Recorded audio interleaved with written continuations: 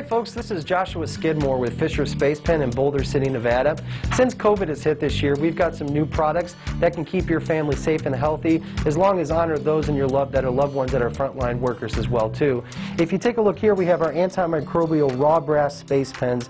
These are actually manufactured at 85% copper, 15% zinc, and the EPA registered that copper alloy is being antimicrobial properties.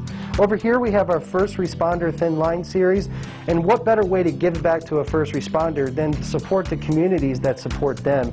Each color line has a charity that's associated with it that we give back a portion of the sales to support those first responders and their efforts as well.